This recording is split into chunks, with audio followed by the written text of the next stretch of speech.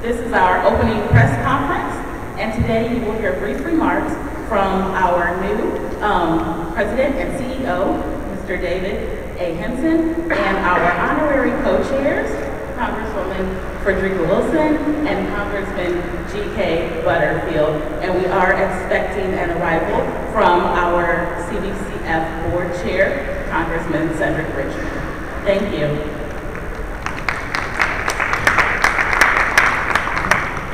Good morning. Good morning. Good morning. I'm delighted to join a group of exceptional leaders. Congressional Black Caucus Foundation Board Chair Representative Cedric Richmond, who is on his way, and outstanding annual legislative conference co-chairs Representative Frederica Wilson and Representative G.K. Butterfield. Welcome to ALC 2019.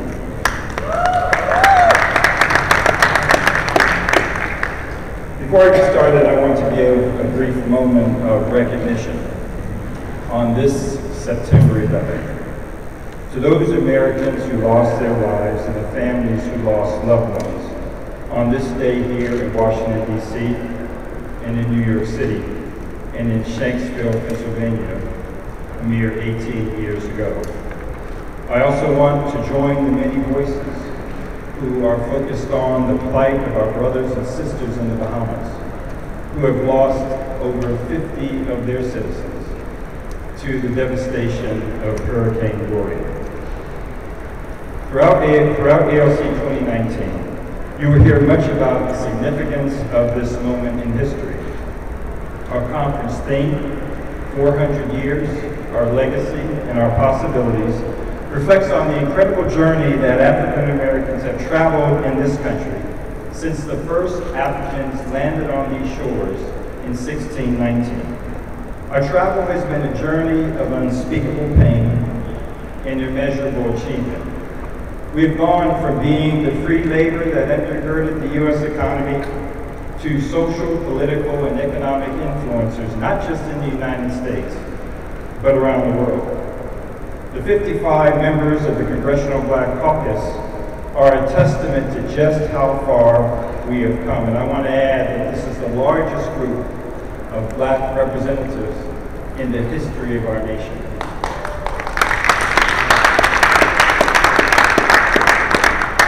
But ALC 2019 is very much about bringing people together, young and seasoned, scholarly, and those who have graduated from the School of Hard Knocks from every region of our nation to engage, to learn, and to develop solutions around the many pressing issues that challenge the Black community. Black women in leadership, wealth building, health and wellness, social justice, foreign policy, the plight of African American boys and men, the impact of climate change, and the future of the Black community are just a few of the topics that we will consider this week. Every member of the Congressional Black Caucus is engaged in a valuable activity. Some are leading interesting sessions on topics such as the U.S. Census and voting, while others are giving voice to the history of our people. For example, Representative Terry Sewell is hosting a wonderful play called Four Little Girls, about the 4 young girls who lost their lives in the Birmingham bombing in 1963. I encourage all of you to set specific intentions around the relationships, information, and insights you will acquire this week. And I encourage you to stay engaged when you return home to your families and your communities. ALC 2019 is about change and preparation for a brighter future. Thank you so much for coming, and I hope you enjoy the conference.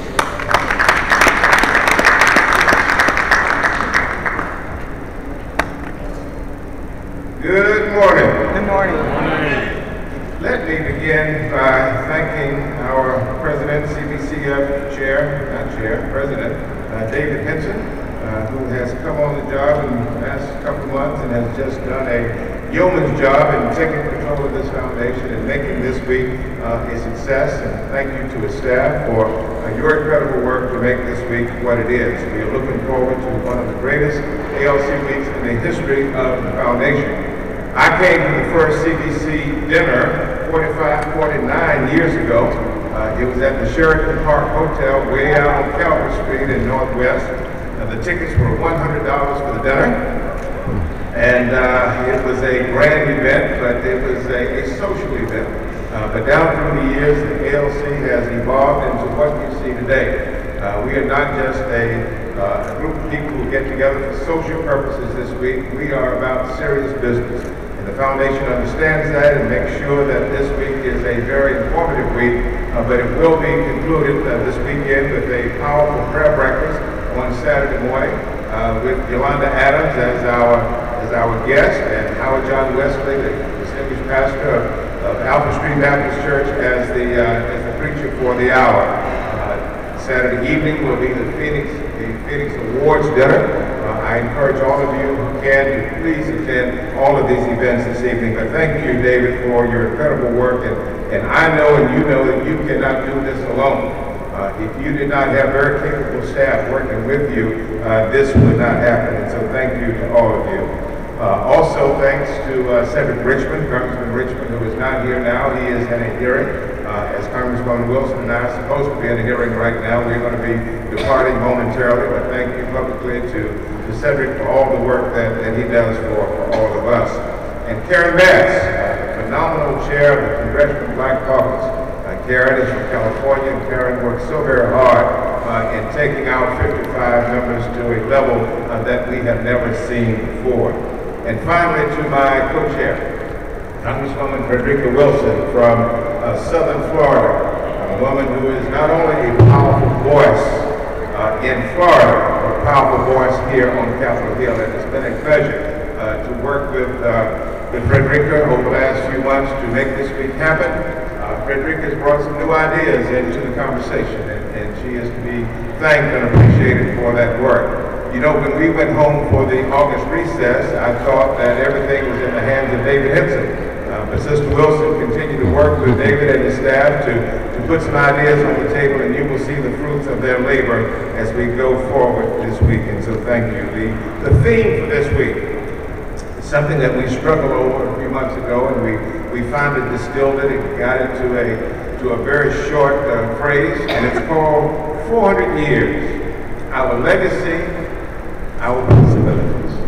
When we talk about 400 years, and I'm not going to give a history lecture today, even though it's very tempting. Jim Clyburn is our resident historian in the caucus, but I'm probably in second place, and I would love to talk about what this 400 years means, but let me just see if I can give it to you in a few words.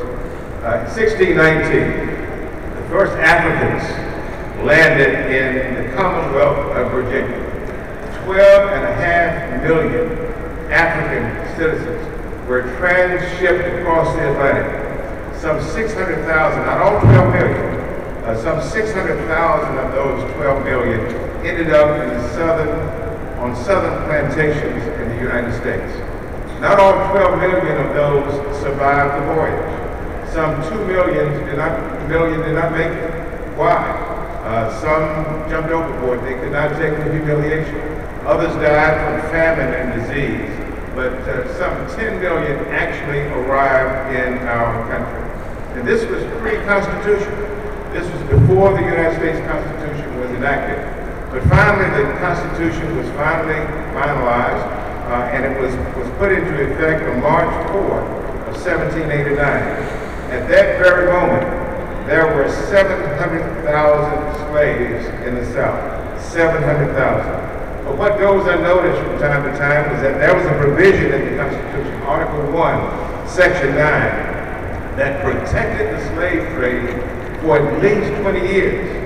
You may not know that. Written into the original Constitution was a provision that said that the transshipment of slaves from Africa could exist for at least another 20 years, and there could not be any constitutional amendment that would change that. And so that set the date of being January 1st of 20 years later, whatever that would be, 1808, was the effective date that Congress could even address the transatlantic shipment of slaves. So finally, on January 1st of 1808, the transatlantic shipment of slaves ended. But the point that I want to make is that slavery did not end.